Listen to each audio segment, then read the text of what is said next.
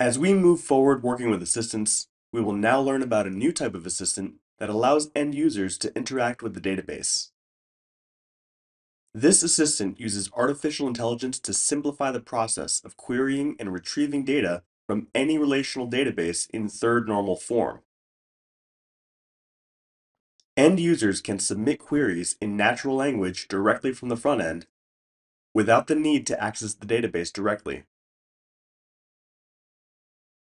This significantly speeds up the process of searching for information, offering a more intuitive and efficient experience.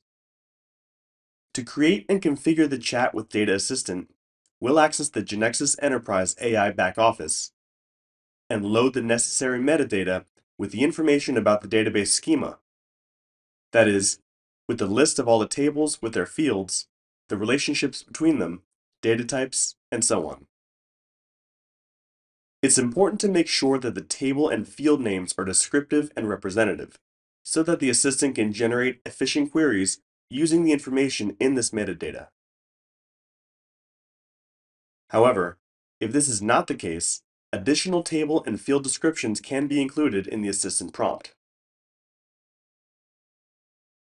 There are two ways to generate this metadata, depending on whether the database was created with Genexus or is an external database.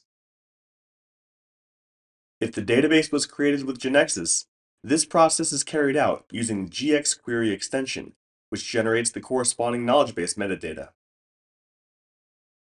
In the case of an external database, a command line tool can be used to generate the required metadata. This tool uses reverse engineering to connect to the database and generate the corresponding metadata. Once this is done, it should be saved as a file with .export extension.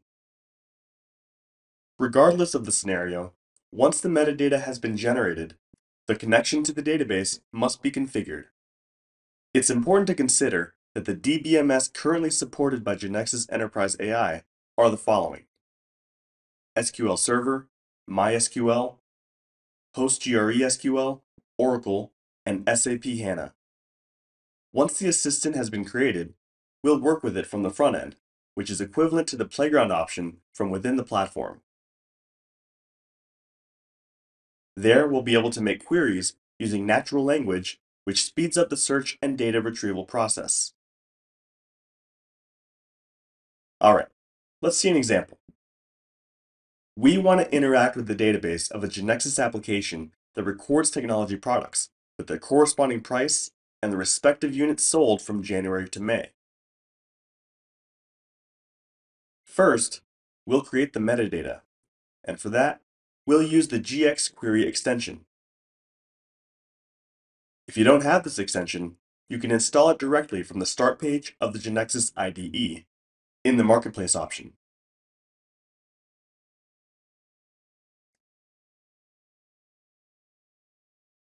We go to Tools, GXQuery, Create Metadata. We enter the name of the file to generate, choose Save Locally, and enter the location. We click on OK. Once the process is finished, we have the file with the required metadata. Now we go to the Genexus Enterprise AI backoffice. From the Assistance option, we choose Create Chat with Data Assistant. First, we have to load the file with the metadata, and for that, we click on the Add Files button. We load it and click on Save.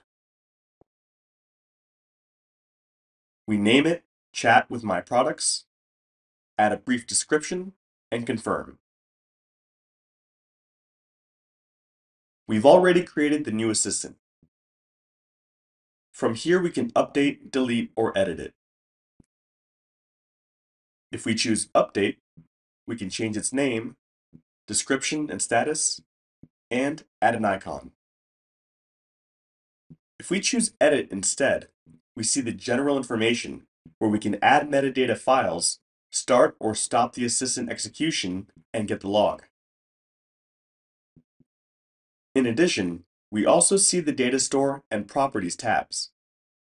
In Data Store, the first thing to do is to select the type of database, DBMS, to be used.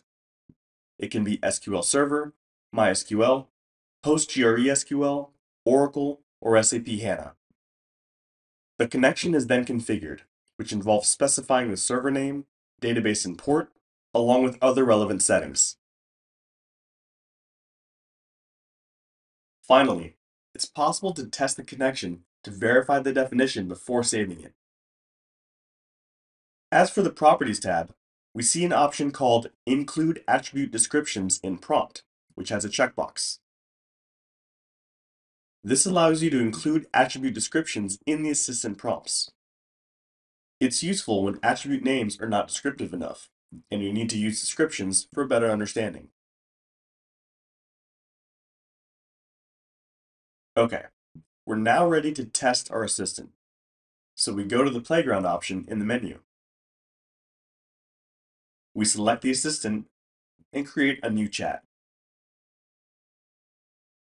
Before we start interacting, it's important to consider that we must write the queries in natural language. It doesn't matter if we make spelling mistakes or use synonyms. What's important is to clearly convey the intention. Remember that in each question, we can add more details or change the approach. We start a new chat, and we're going to ask for a column chart for notebook sales in January, February, March, and April.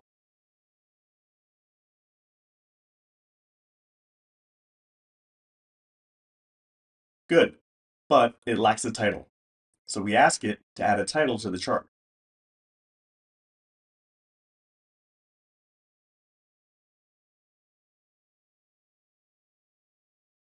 Perfect, but we prefer a pyramid chart with the same information, so we ask for it without the need to specify the whole query again.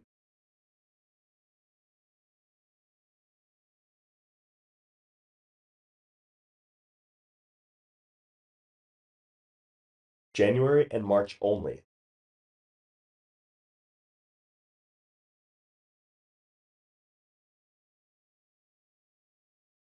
We now want a table with all the products and their prices.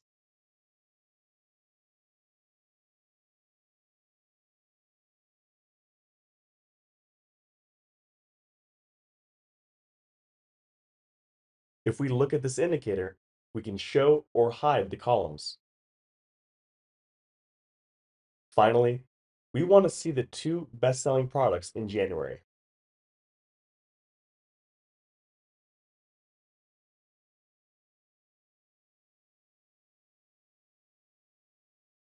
So, what kind of query would the assistant not be able to answer? For example, last month's sales.